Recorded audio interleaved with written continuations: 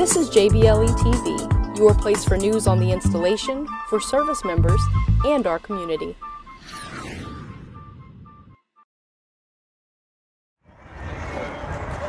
The Norfolk Tides, a AAA affiliate of the Baltimore Orioles, recently held an Armed Forces Night to recognize the United States military.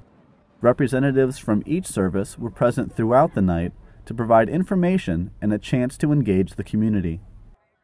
I don't know many people in this area that are natives that don't appreciate the military, because we know how much you guys do to us. I think for those who are moving into the area, it's more of a different thing because they've never been exposed to it. And I think getting out and seeing our military as one-on-one people in a public event like this is necessary. Carrying our national flag is... A joint service color guard presented the colors to the crowd, while Langley's United States Heritage of America Band played a medley with parts of each branch's respective song.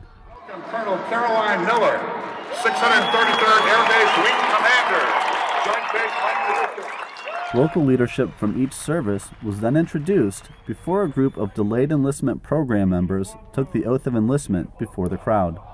It really shows the local community the kind of dedication that it takes to serve, first and foremost, and secondly to see the future of the military taking the oath of enlistment in such a big setting like this.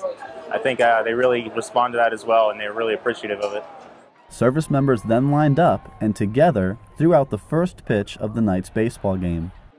The large crowd that showed up for the event made it clear they support the local military. Reporting from Norfolk, Virginia, I'm Airman First Class Nicolas Myers.